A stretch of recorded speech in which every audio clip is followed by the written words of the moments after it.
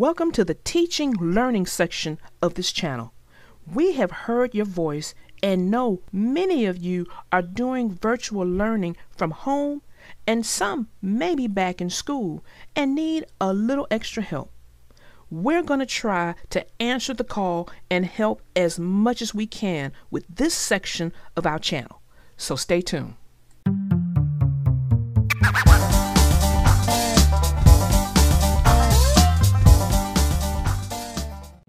In this video, we're going to learn about number placement. Now, number placement is very important. It will help you with your math. If you're having to do addition, subtraction, any kind of math, you want to know your number placement so that if you're having to borrow or if you're having to do any carrying, you need to know what you're carrying and what you're borrowing, and number placement will help you to do that. So let's take a look at what the placements, what the places look like. So we're going to use some zeros just to show places, okay? Now, do you see a set here? I've got 3 zeros, and I've got 4 sets. So that's 4 sets of 3 zeros. Now, these zeros, they are separated by a comma, and that's very important, especially when it comes to placement. Be aware of your commas when you're dealing with your numbers and writing numbers. If you have 4 or more, be sure you're using your commas. Okay? Now, because we've got about 12 zeros up here, I'm not going to overwhelm you guys with the 12 zeros and where they are, where they're placed. So let's get rid of some of them. Okay, that looks a little better. Now we're dealing with just 7. That, I think, is doable. Now, if you're looking at this, and again, remember I told you about the pattern, now we're looking at 2 sets of 3 zeros, and then we have 1 0. Now, I'm thinking that's going to be pretty good for you guys. So let's put some numbers in these places. Okay, I'll read this number for you. It's 7,425,283. Now, you see how I read that? I read that as the commas showed me exactly where the placements are. So let's dive a little deeper into the placements and see what we're working with. Let's start with the number 3. And that number 3 is sitting in the ones place. That 3 represents 3 ones. That's it. Simple, isn't it? I told you, you guys are going to get this so easy. Now, the second number we have here is a number 8. Now, where is it sitting? Let's see. It's sitting in the tens place. Now, the tens place is a really good place. It represents, the number there is representing 8 tens. So you're looking at 80. If you're doing the math in your head, which you probably are, that's 8 times 10, you've got your 80. When I read the number, and I'm going to read it again for you real quick, here you go. 7,425,283. Did you hear that? 83. That 8 is going to be pronounced as an 83 because that's what that 8 represents. Now, right next to it is the number 2. Now, the number 2 is sitting in a really good spot, I'm going to say, because it's sitting in the hundreds place. I love hundreds. Anyone who would tell you who knows me knows I love hundreds. Now, that 2 represents hundreds. So we're looking at 2 hundreds. And again, when I read the number, you heard me say 283. That's what we're looking at on this first set. Now, let's look at the next set. And here's that important comma giving us that little break to let us know we're about to jump sets. Here we go. Okay, here the number 5 represents thousands place. So you're looking at 5,000. And I'm going to go ahead and read from here on down. 5,283. Now, again, that 5 represents 5 thousands. Now, let's jump over to the next number, and we're looking at another number 2, but this number 2 represents a different place. It's not representing the hundreds place.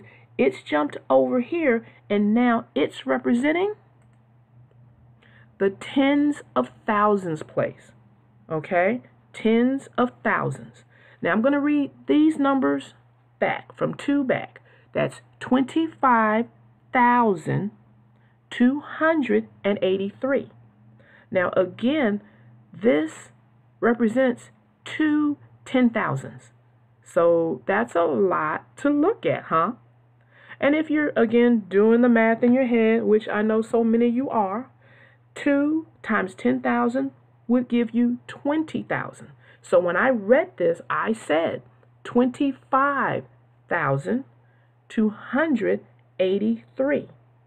Okay? Let's look at the next number, which is number 4. What is it representing, you think? Well, let's find out.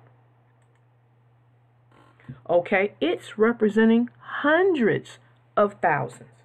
Okay, so I'm going to read from 4 all the way down. Okay, 425,283. Okay, I'm going to repeat it. Ready? 425,283. Did you catch all of that? Now, if I jump over to the last number in our whole sets here, that's a number 7, and it's representing the biggest, largest amount there is in this whole set. You ready? Here we go. It's representing millions. So now I'm going to read the whole number. And if you want, you can read it with me. You ready? 7,425,283. That's the whole number. Now, I want you to see something else, because I, again, love patterns. If you look at your first set, we had hundreds, tens, and ones. When we look at the second set, notice you're looking at thousands, but look here. You have tens of thousands, hundreds of thousands. So we know we're dealing with thousands, but then we jump to tens of thousands, hundreds of thousands. Over here, we dealt with ones, and then we went from ones to tens, hundreds. We did the same thing over here. Look at this, tens, hundreds, but because it started with the thousands, it's going to be the tens, thousands, hundreds of thousands. And again, if we were to have kept all of those other zeros, the millions would take on the same pattern. Another number would have been whatever that number is, and it would have been tens of millions. And if there was another number after that one, it would have been hundreds of millions. So you see how that would go? And then once you had another number, and you would actually separate it with a comma, you would jump it, and you would be in the billions. You know, this goes on and on and on. In fact, and this is a fun fact, y'all, you have the next one after the billions, you would have had trillions, you would have had quadrillions, you would have had quintillions. Okay? Now, the trillions would have been 12 zeros, or 12 places, and that's what we had in the beginning when we had all of those zeros. If we had kept going and had went to the quadrillions, we would have had 15 places. That means that would have been 15 zeros we would have had to put in places. And then if we had even went further, it would have been quintillions, which would have been 18 places. Now, I don't know if there's anybody with that kind of money out there. If they are, wow, that's all I can say. But that is what number placement is. It will help you with your math, knowing what you have to borrow or what you have to take away from, but keep everything in its place so that you know what you're looking at. It also helps with finances, knowing your finances. Again, if we were talking dollars, we would talk 7 million, $425,283. You want to be able to do that. You don't want to say $7. You don't want to say $400. You want to know exactly what your money is. So knowing number placement will help you with that. So I hope you enjoyed this and got a lot out of it. We'll be putting more out.